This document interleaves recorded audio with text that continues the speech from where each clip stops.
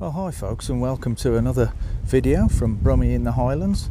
I thought I'd take a walk around Clava Cairns today. Now this is an ancient burial ground just near Culloden battlefield. I'll just give you a quick look at that there. That tells you a little bit about it if you want to pause the screen. Now the wind's quite bad again, so apologies if the audio's not too good. Right, so here we are. We'll just take a quick look around. As you can see there, you've got all these different cairns. Now a cairn is like a burial chamber, like a crypt, an ancient burial chamber. And we'll look at this one first. We'll go and take a look at this one. And then all around the burial chamber, you've got these stones. Now they must all mean something. I'm sure they do.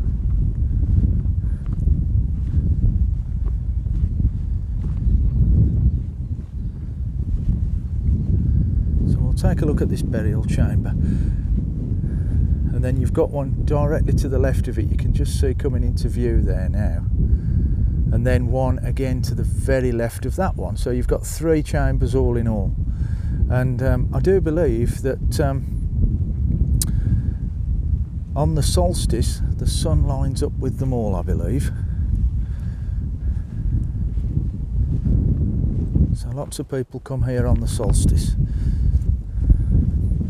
You can see the old stones surrounding it. We're going to have a look what it says about it. This is quite a big chamber, lots of rocks to build this one. We'll go inside it.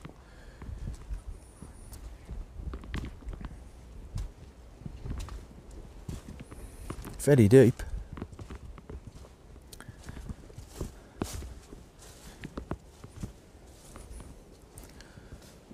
So it's just a circular chamber inside.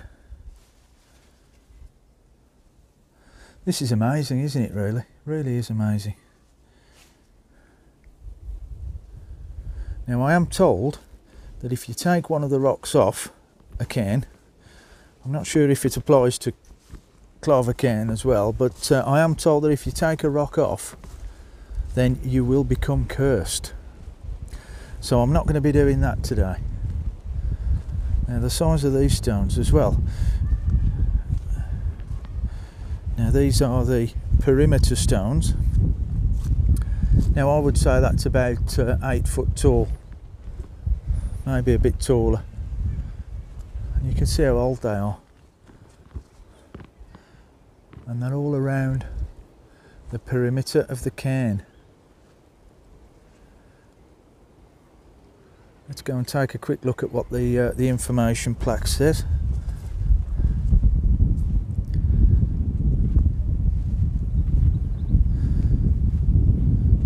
So this is called the Northeast Cairn, the one we've just been in. That's the Northeast Cairn. It tells you a little bit about it there. So it says there, I'm not sure if you can read that, but it says on the shortest day of the year, sunlight streams up the passageway to illuminate the chamber. Both of Clava's large cairns are aligned to the midwinter sunset. For the Bronze-aged farmer, this was a forbidding time of year, with short days and long nights, cold weather and dead crops. So there we go. And you can see just on the left of the plaque there, a picture of the sun shining into the cairn.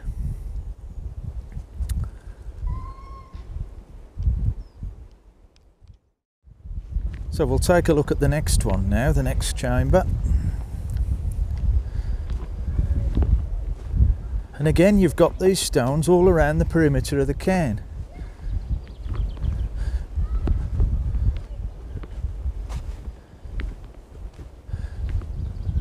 Now this one hasn't got an entrance, or has it? Let's take a quick look at that. There we go, there's another one. So I would imagine this would have been a lot higher. Years and years ago this would have been a lot higher, and then you get lots of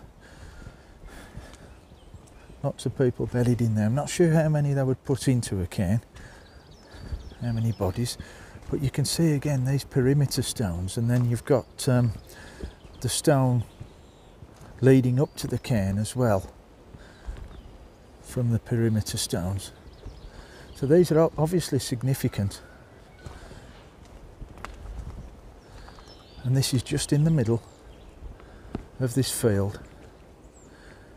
Now these are open to the public, so you can come anytime you want.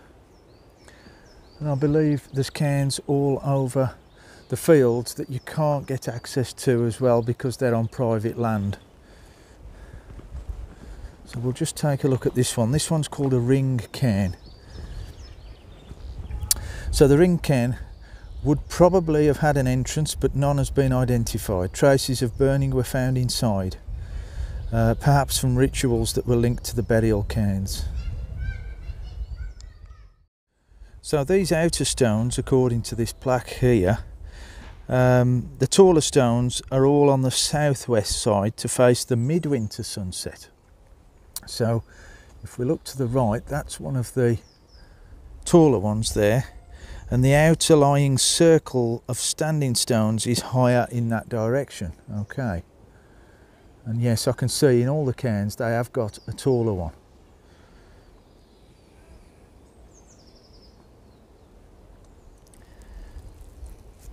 So we'll go and take a look at the other one now. So that one was the ring cairn. So there's no sort of access into that one. Oh, you've got a very small one just here.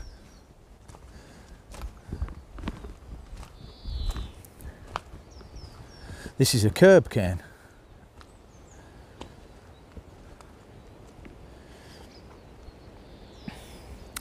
Sparkling white quartz fragments were found inside the curb cairn, though little else survived.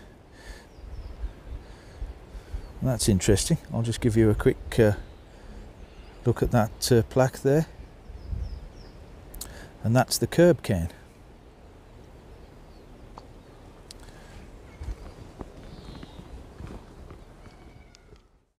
So here we are, folks. Now you've got the outer stones there just at the southwest cairn.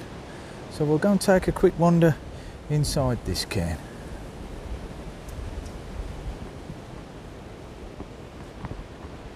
And this is another deep one.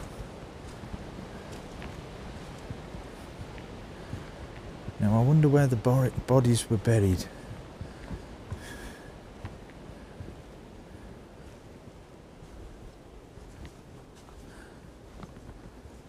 Again, another thought-provoking one when you're standing here in the middle of the cairn. It's a bit spooky again. Would you want to spend a night in a cairn? I don't think I would. For all this history, it's fantastic. Now just look at the road there, folks. You've got two of the standing stones. One on the right hand side of the road, one on the left. So there's road, but right the way through the middle of the standing stones there. I'll just pan round, and there's another one of the standing stones there. There's evidence of them all over the site.